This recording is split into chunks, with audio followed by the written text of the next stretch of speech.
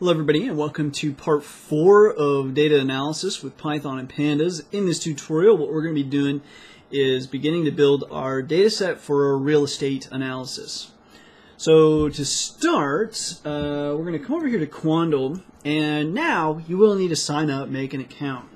You don't actually need to at this point, but by the next video you will. And the code's going to include code that will require an account, as well as we're going to need the Quandle module. So to get the Quandle module, you can either install it from their website, or again you can go pip install Quandle. Simple as that. Once you have Quandle, you're able to use quandle.get, and you can get and then use a little ticker, and boom, you're done. So let's say we're looking for housing price index. We search, we wait, and we get this Freddie Mac database, and then in here you can already see we've got house price index for Alaska, Alabama, Arkansas, and so on. So we click more from this database. And this is the housing price index basically for every state, at first anyways, and then there's some other information here too. Now, what if we wanted to grab the housing price index for every single state? Because the idea is that the housing markets are probably all going to follow each other. Okay, so there might be some divergence, and then there might be some laggards, and there might be some leaders, right? But what ends up happening is every time there's any divergence, as far as at least directionally we're concerned, we can almost pretty much promise that we're going to get back to the mean, okay, of the housing price index. So the idea first is to confirm that hypothesis. So the hypothesis is that all housing markets follow the same path.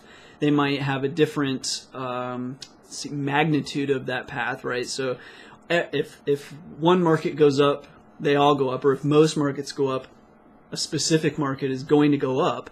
Maybe not by the same degree, but it's going to have to go up.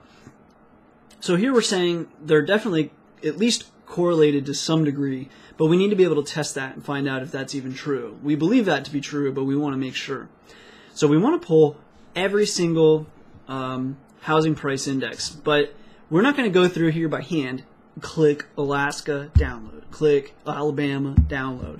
And then we're also, right now we've got a list of 50 states that we would need to use, and I mean we could type them all out by hand, but that's going to be kind of annoying. So instead what we're going to do is, let's click Alaska, and we can already see up here it's HPIAK, but we can also see the Quandle code over here, fmac HPIAK, and you could also click on Python and get the quandle.get. Now, if we scroll down, the other thing you'll note that we'll kind of show later on though is, let's say you don't want all the way back to 1975, you could modify this to be 1999, okay? And then when you go to, now that you've changed that, when you go to click Python, it's going to add that trim, and that makes the data that it's returned to you start at 1999, which is pretty nifty. Anyway, so we know this is the Quandle code, and what we want to do is find a list of the United States and just automatically generate this Quandle code rather than typing it out by hand like all the 50 states. So the first step, we're going to come over here, and we're going to go ahead and first import Quandle. That's the Quandle module that we had you install right away. And then, of course, import pandas as PD. Now, when you make an account on Quandle, you can go to your, your little name, and then go to API or something like that, and it'll have your API key there. You can write your API key in your script. I'm just not going to, because I don't want everybody to use my key. So I'm just going to have API key equals open, and I've put a little file in here called Quandle API key.text. The intention to read, and then .read, and now that's my API key. Again, you don't need to do that if you don't want to. Next, I'm going to say df equals quandle.get, and we can throw in basically this right here. So we could say get fmac HPI for Alaska, and then we'll do I've always thought AK was for Arkansas, but I guess I'm wrong. Maybe it's AR for Arkansas. Anyway, Moving on. Auth token equals API key, and that's that. Then we can print ef.head, and we'll get our returned data frame in a moment. Now you'll see that we have the date here, and it's already being treated as the index, which is pretty nifty. If you're using the Quandl module, you'll have the automatic assignment there of the index. Now I'm going to close out of this, and now what we want is the a list of the 50 states. So let's just do 50 USA states abbreviations or something like this. And then, yeah, so you come over here, 50 US states abbreviations, and eventually you find the Wikipedia page. So we would click on that, and we're kind of like looking around, and here we go. We've got quite a few. I'm trying to think if this is the one that I actually used. List of. This one's US state abbreviations, but the one I was looking for is actually just the US states. So let's do 50 US states. I want that simple. Let's see. Maybe this is it. Yeah, there we go. So list of U.S. states, and it's this nice table with the abbreviations in it. Easy. Yeah, AR for Arkansas. I had to figure that one out.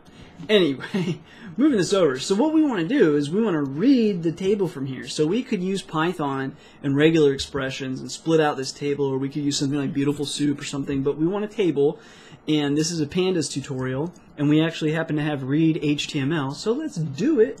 So moving this over, we're going to say 50 states equals pd.read_HTML, and we want to read this link. Copy that over here, paste. Now, when you read HTML, this puts the information into a list of data frames. Even though there's only one table, it's going to make like multiple attempts at reading this table. It might also read this little list here, and it'll probably read this kind of table here.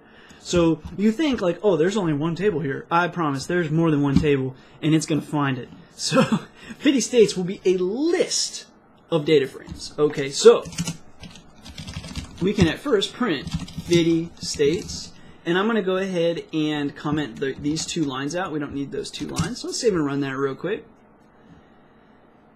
Yeah, so there you go. You got a bunch of junk in here. We can pretty much deduce that each, like, this right here, this is the beginning of a list. You see the square brackets. Then you've got data frame 1 would be here.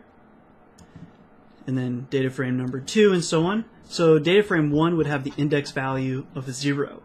So it looks like the first data frame is the one that we want. That's index 0. So we can close out of this, and we can say, instead of 50 states, we can say we want 50 states 0, right? So at the moment, 50 states alone, and in fact, let's just do this. Let's say this is a list. Then copy that, paste, 50 states 0, this is a data frame, right? So now we're going to print 50 states 0. Now 50 states 0 is a data frame of its own.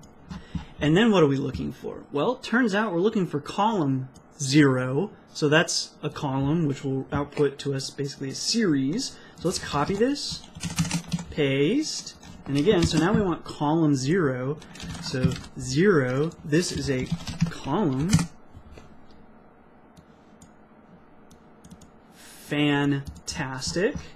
And now, of column 0, we want everything from element 1 onward, because element 0 is abbreviation, or, index 0 is abbreviation. So, what do we do now? Now, we say for ABBV, for abbreviation. What do we want to do? In 50 states 0, 0, 1 colon. We are going to print, and we're going to just print it out just to see that we got it right. fmac/hpi_ plus string version, should already be a string, but just in case, ABBV. Okay. So now, save and run that. And here are all of the, basically, I don't know what to call it, ticker or whatever, the API name that we want to query for, right? So Alabama, Alaska, Arizona, Arkansas, California, Colorado, Connecticut, and so on, all the way down the list. So now we've got that. Now all we need to do is create new data frames based on these and begin kind of adding them together. So we've got a lot of stuff that we're actually going to have to cover.